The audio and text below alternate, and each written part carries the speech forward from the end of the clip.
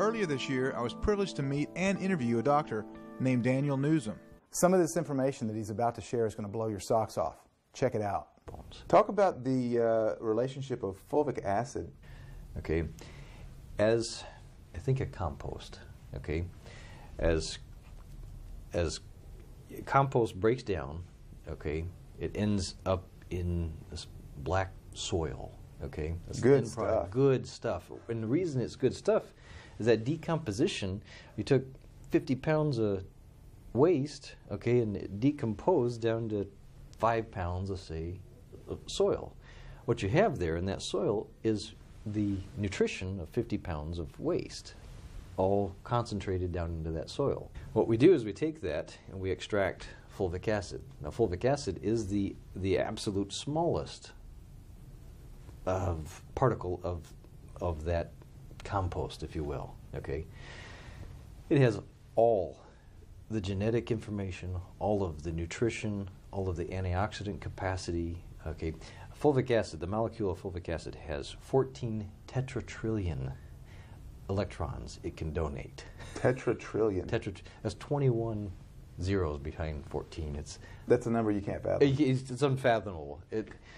One molecule has that many electrons to donate. And that's one of the problems with free radicals. Sure. It is a free radical quencher.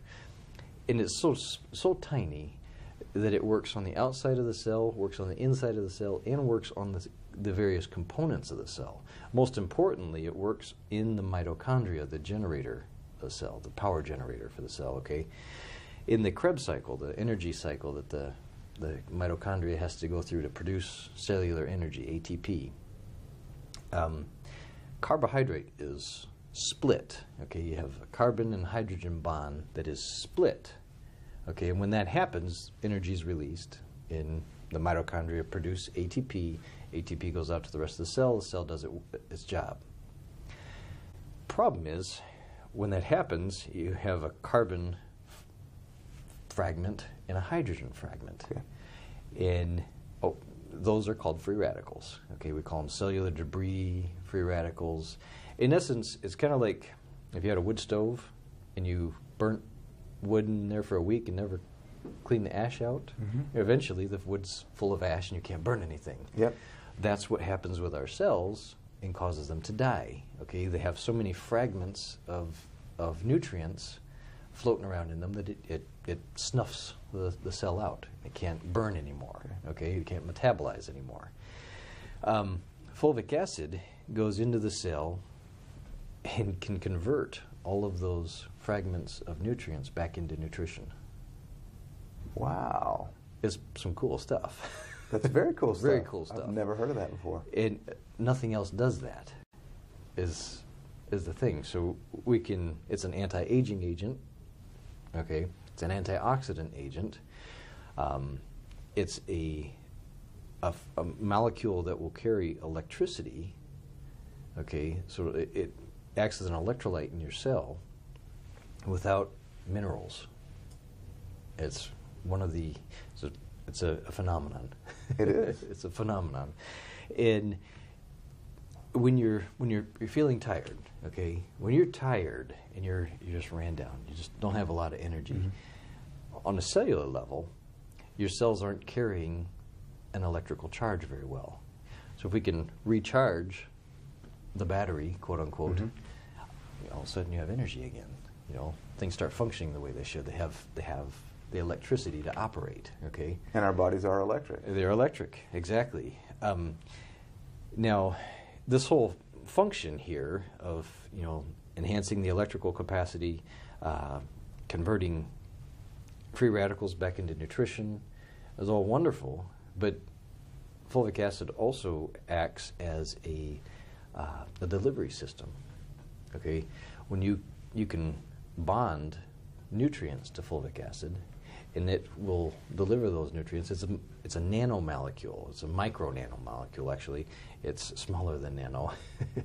Therefore, it crosses all barriers in the body. Blood-brain barrier, everything. Okay. Everything. And it can carry nutrients to whatever tissue, whatever cells, wherever you need them to go.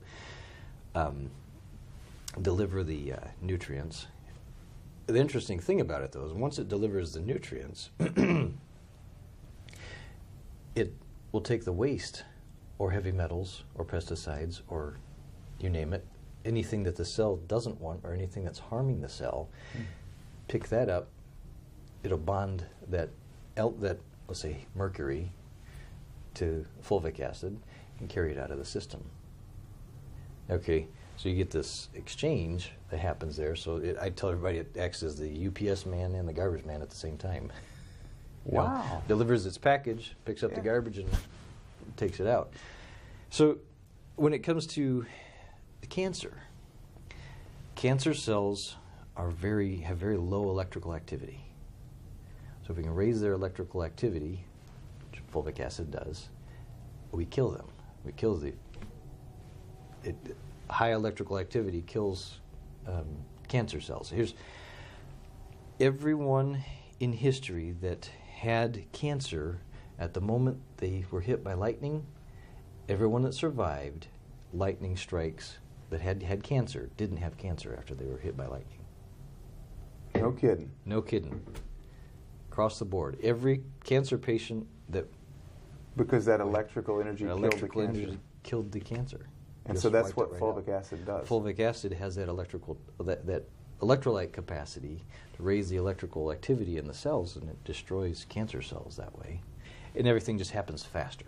We can get them well faster with the fulvic acid.